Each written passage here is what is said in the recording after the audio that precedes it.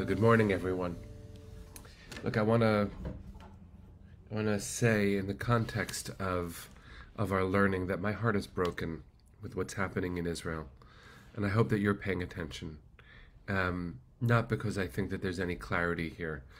On the one hand, we've been focusing on the struggle in Israel around the coalition's attempts so far to subvert justice and democracy by disempowering the Supreme Court, and to watch hundreds of thousands of Israeli citizens marching against this, to watch Jewish philanthropists from around the world, statespeople from everywhere, admonish Israel, try to stop Israel, shows the vibrancy of the Jewish society, the Jewish state, that our ancestors longed for. But the last couple of days have seen outbreaks of violence that just shatter. I want to do this in the context of learning some Torah. So let me frame it with the Torah, and then let me speak as freely as I can. This week's Parsha is Tetzaveh, and in it we see countless details similar to last week's Parsha, Truma. Truma is very much about the furniture and the furnishings, and even the construction itself of the Mishkan, of the desert tabernacle. Tetzaveh is actually about the priests who serve there and what they wear, how they are to prepare themselves. Their clothing is ornate, especially the high priest, the Kohen Gadol, who in this moment of Torah history is Aaron, the high priest. And among the pieces of clothing that really strikes me, every time I read the list, is the mitznefet, it's a headband of sorts, and he wears it everywhere he goes, and it says, Kadosh Ladonai, holy to God. Kadosh means holy, but it also means designated. So Aaron's life is dedicated to service, right? The service of God, service of the holy, to bring rituals in the name of the people. It's a very beautiful and complicated way to live your life. On the one hand, I'm a religious leader, rabbis and imams and priests and ministers and pastors and leaders of all kinds, including the Keses of Ethiopian Jewish ancestry and many others.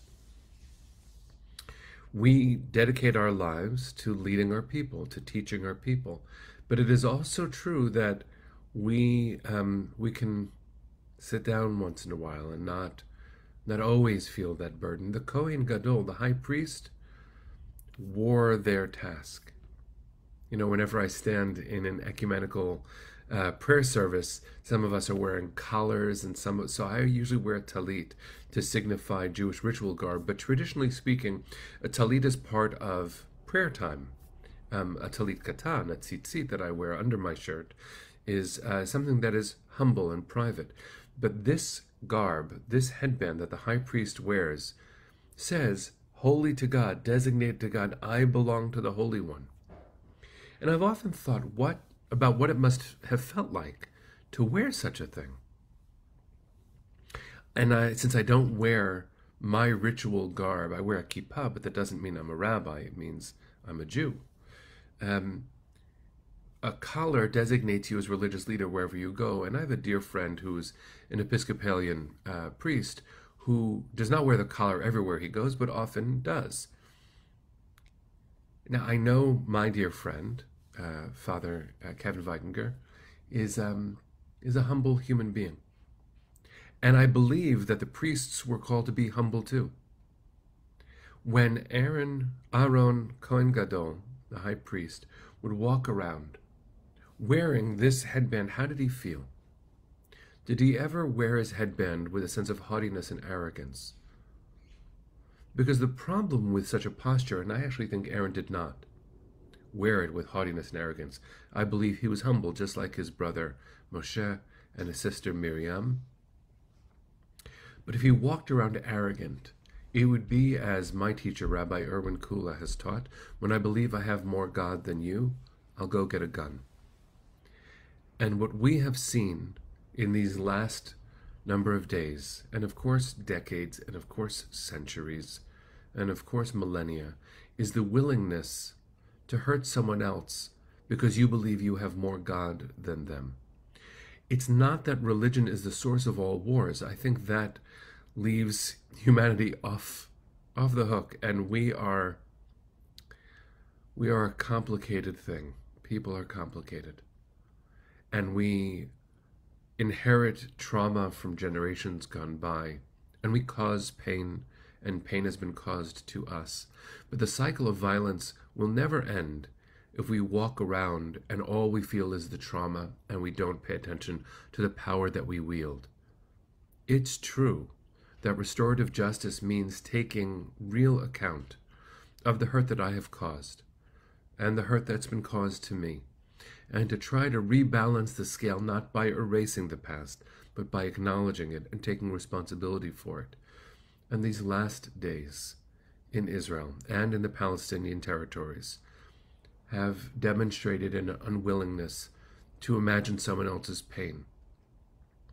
Where it began, there's no way to say where it began. Just as when you go on the Kotel tunnel tours in the old city of Jerusalem, and they are very much designed to show who was there first. You go down archaeological levels to the ancient world, and you can see levels of this community having built here, but that one came first, but that one actually came first.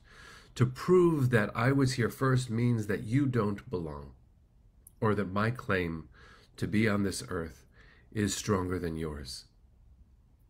And there are 3 dead young Jewish boys, and there are dead Arab people too. And among the ways that my heart is broken is on my other screen right now.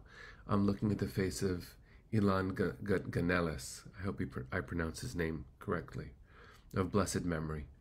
He graduated Columbia University last year, made Aliyah. He was on his way to a wedding. He grew up in Connecticut, just a couple miles away from here. He was murdered by terrorists. And there is never, ever a way of explaining or contextualizing terror. The willingness to take someone else's life, to cause terror, to hate them for who they are. There's no context for that. There's no explaining it. This poor boy and his family. And I shared just 2 days ago the faces of Hillel Menachem Yaniv and Yigal Yaakov Yaniv, brothers, who were also murdered. And I also shared this horrifying picture of Jewish terrorists. Yes, traumatized, but they are terrorists. If I hold Palestinian terrorists to account, I must hold Jewish terrorists to account. And they burned dozens of Palestinian homes. And they stood in the light of the fires they set and prayed, and they davened. You know, Aaron was called to wear that headband which said Kadosh Ladonai, holy to God. Did he walk around thinking that that entitled him to more dignity in life than others? God forbid. There's a legend, and I don't know where it comes from, that, yes, the Kohen Gadol was bedecked in beautiful gems, in gold and precious materials. Even his shoes were shiny, but inside his shoes were stones that he walked on every day. We are called, no matter how much power we wield, to see the humanity of the other. And that means my broken heart has to be broken. Not only because 3 of my children, 3 of our children were cut down, but because I cannot point to someone who is part of my people and say they. We murdered too. We set fire to homes. We prayed as their homes burned. We attacked the fire brigade that came to put out the fires. Do I blame the state of Israel more than I blame the Palestinian terrorists? No, of course not. Intent matters, and the responsibility to steward a society towards justice matters. But this cycle will not end if only one of us ends up okay. I can't be okay when my brothers daven as they burn other people down. I cannot be okay. God cannot be okay. Our tradition is not okay. Our homeland is not okay. Until we stand right with God, humble enough to see God's image in the face of every other human being, not just those who treat you with kindness or believe in the validity of your homeland. As Ayala just wrote, pain is no excuse for terror. I grieve. Yes, of course, I see these 3 young men who look just like my children. And that's where my heart goes first. To say otherwise would be lying. And I believe in the aspirational nobility of the state of Israel. I do. For all that we are going through and all we have gone through, I believe in our home. That's an unconditional love. But I believe that for things to be okay, and I don't know about peace, that might be too far away for me to even think about, but I'd like things to be okay. I'd like not to see more faces like these looking at me from my screen and imagining their families. I'd like less of that in the world. I'm sure you do too.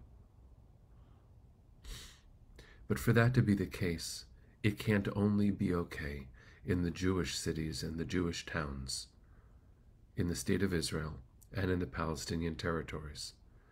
There has to be some kind of restorative justice. 2 claims, even Vladimir Jabotinsky, Zev Jabotinsky, the founder of Jewish maximal Zionism, what we call revisionist Zionism, believed that in fact the claim of home was equally true for the Arabs and for the Jews before the State of Israel was founded. I grieve, but I'm called to also see through my tears and recognize that I'm not the only one grieving. How can I be holy to God if I'm not good to all of God's images? I don't have an answer, friends, and I wish I could tie this up in a bow and tell you that today is a day for inspiration and for things to be beautiful. In my own home, I'm looking out at the beautiful snow, praying that everyone stays warm and safe. But on the way to the window, I see these faces on my other screen. And my heart hurts. And I think it's important that we let that in too. We are responsible. We are responsible. And for a world on fire, we have to acknowledge that we have set some of those fires too. And to not let our pain lead us into irresponsible actions, to blasphemous actions. I can't change everyone, but I can work on me. Rabbi Israel Salanter, who founded the Musar movement, an ascetic, intellectual Jewish movement in Eastern Europe, made the very famous statement. You've probably heard it attributed to other people. He said, "I set out to change the world. The world wouldn't change. And I set out to change my country, but my country wouldn't change. So I decided to try to change my family. My family wouldn't change. And I realized there was only one change I could work on: me." So friends, let's start really, really close to home. And let's see if we can create ripples of goodness and accountability way beyond. This is part of our work in the world. May we be blessed to be strong enough to do it.